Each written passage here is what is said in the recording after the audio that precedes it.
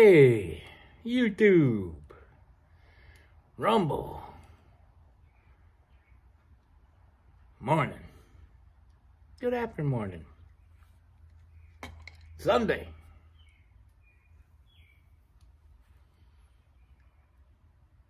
8:05 in the a.m.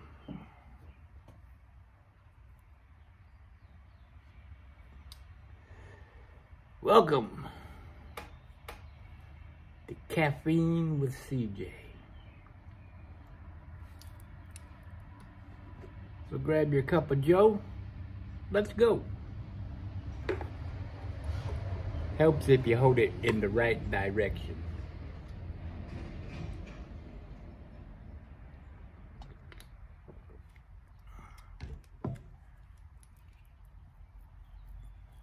Getting the car all spiffied up there yesterday, and I'm taking a little break. I get a text from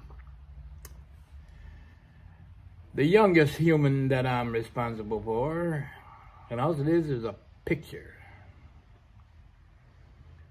of a summons for jury duty. His number came up.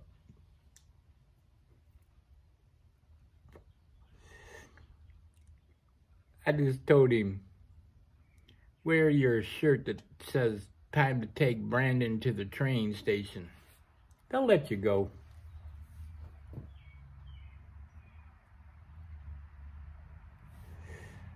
Geauga County, the county that he lives in, is,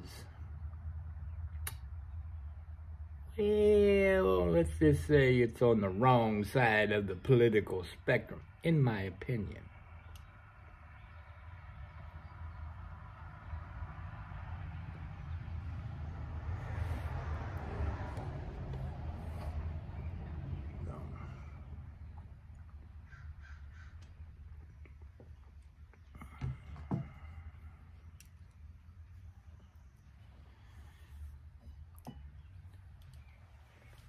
Oh, man. Nah, didn't sleep good. Don't even ask. I'm giving up on sleeping good.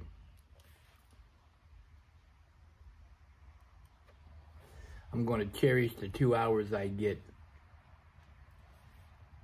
and the other 22 hours that I'm awake. That's just what it's gonna be.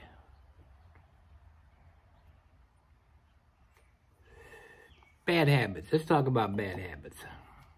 I got my worst bad habit besides smoking. Don't go down that highway.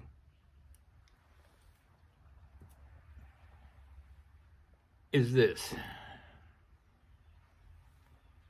I'm trying to break myself of that. Every time you get a little ding, a little beep, a little zzz, you grab the phone, you look. I've been trained that way with my previous occupation.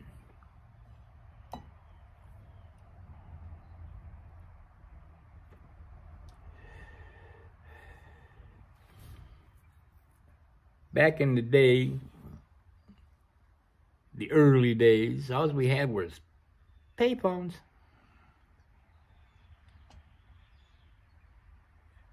And you would call dispatch at different times throughout the day to see if there were any loads available or to give them an update on your location. Then they moved into the world of pagers and payphones. Pager would go off, and now you're searching for a payphone.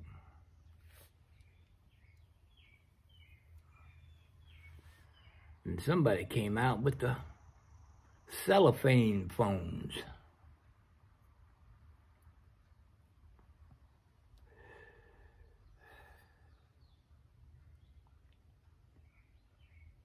And then as time evolved, they added that text feature. And expediting you would get first you would get a text. It would be your load offer. We have a load picking up 8.5 miles from your current location, which was always a lie, because they didn't know where our current location was at.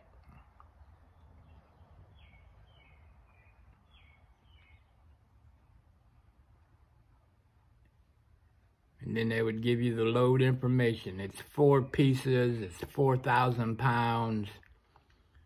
It picks up at noon, and it's going to Kansas City, 900 miles.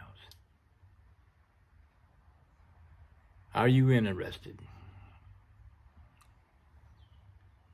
Then you answer yes or no. If you answer yes, then you say, what's the pay? And they come up with some stupid figure like 75 cents a mile. And you say, no. I don't run for just fuel money.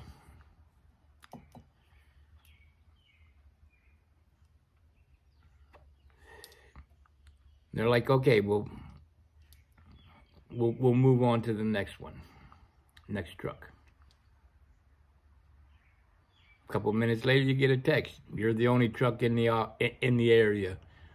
What do you want to run this load? So you go back and forth via text message, and then finally you come to an agreement. And then you get the email with all the load particulars of the customer, where you're picking up at, and yada yada, your load number, because you got to have all this stuff to fill out your paperwork when you send it in to get paid. So then you're on your way. You head over to the shipper.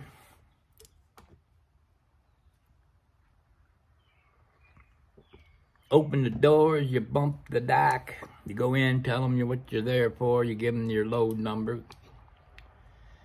And they say, okay, we'll get you loaded in 5 minutes.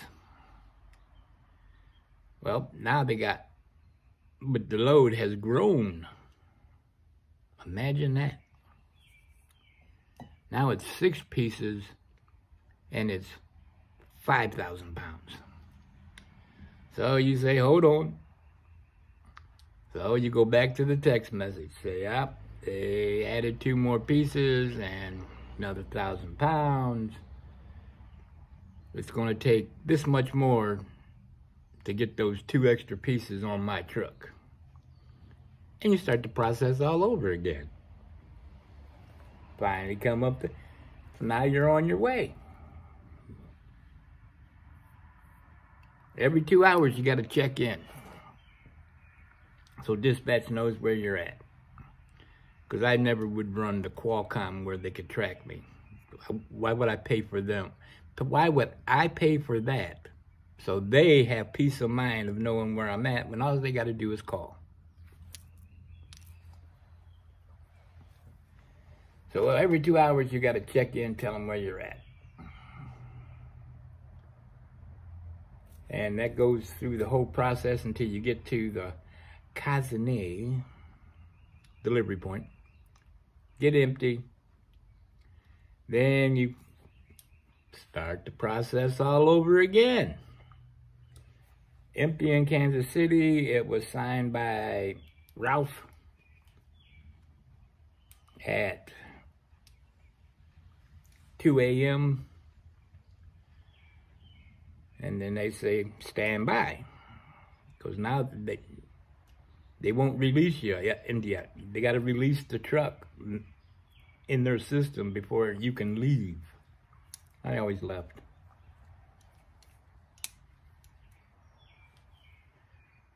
I remember we had this one dispatcher, young girl. She was funny. She was kind of not right bright. But there was two of us, my truck and another truck. We were running a dedicated run. out of Wellington, Ohio, which is an hour and a half to the west of here. One night you would go up to Tonawanda, New York, and the other truck would go up to Saginaw, Michigan with 3 stops. Tonawanda was 1 stop, but you had to wait. You unloaded, you waited 4 hours, and they put the stuff back on your truck when they were done with it, and you brought it back. The stuff that went up to Saginaw, you didn't wait. You just dropped and ran.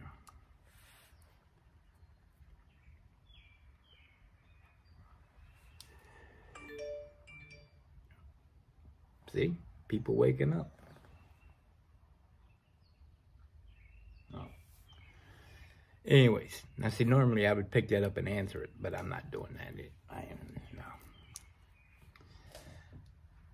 But anyways, we would make up towns when we did our 2-hour check-in that didn't exist.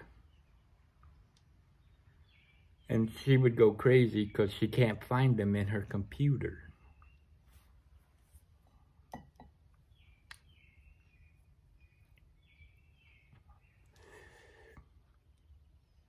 And it never failed.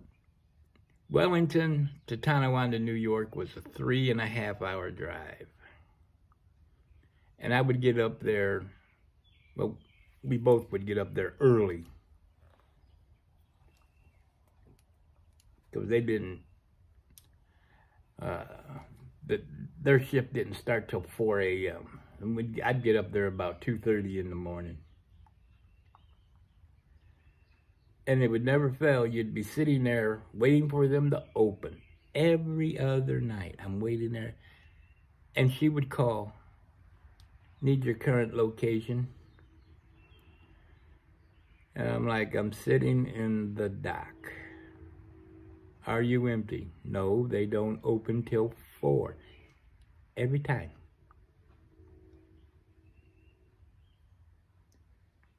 So then, they come in, they unload you, you send a text, "Empty in Tonawanda, standing by."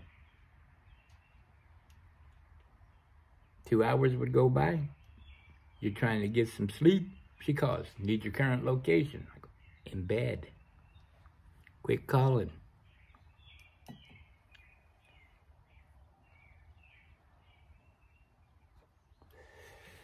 That was a good one. Man, how long did we do that? We did that for 2.5 years until they finally got everything caught up. And then they started shipping it by LTL freight.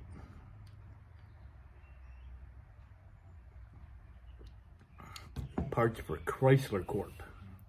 The expediting industry served the auto industry, mostly.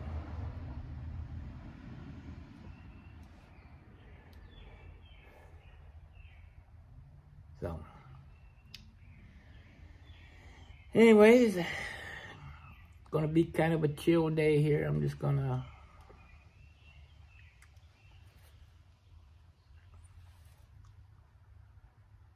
I don't know what I'm gonna do. I just got up. I took my 2 hours sleep from 4 to 6 today.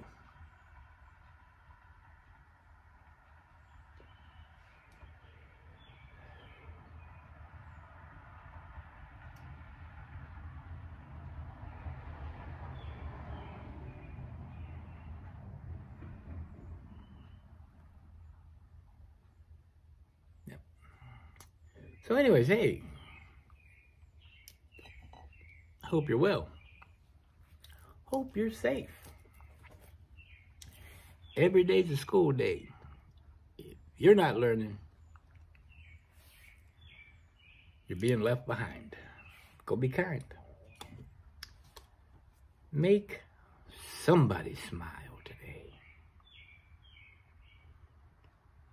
Thanks for the sit down, having coffee, tea, whatever you're drinking at whatever time it is in your part of the world.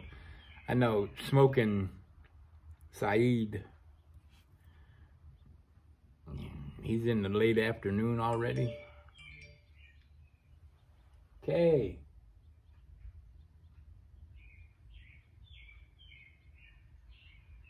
Huh.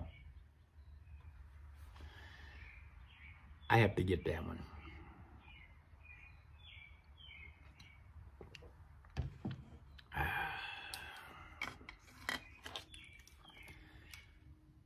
I'll see y'all sometime soon. Something exciting happens, I'll be back. Oh, hold on.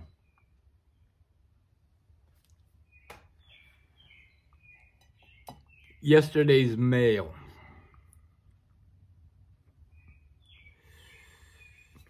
Now, as y'all know, I'm done with physical therapy. They signed off and everything, and yada, yada, yada. And in typical health insurance fashion, they negotiated the price that they pay. And guess who gets to make up the difference?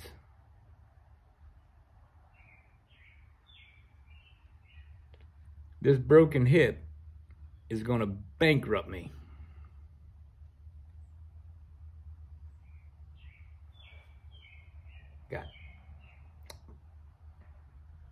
Got a $14,000 bill for the hospital stay.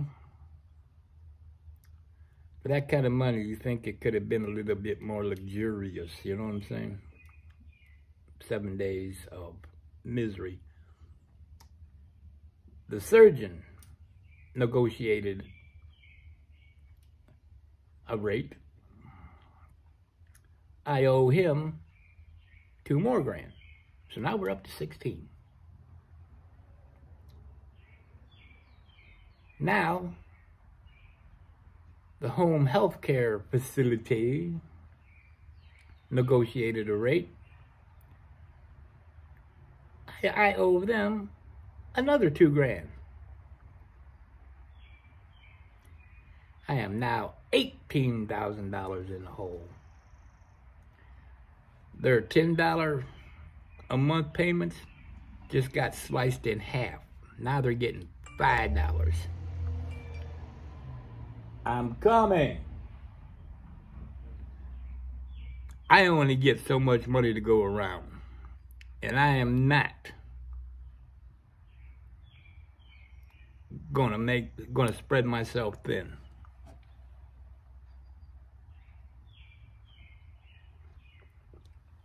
Because the day I die is the day the payments stop. Okay, now I'm out of here. See ya soon. Peace. Okay. See, I could have been talking and yeah. Bye.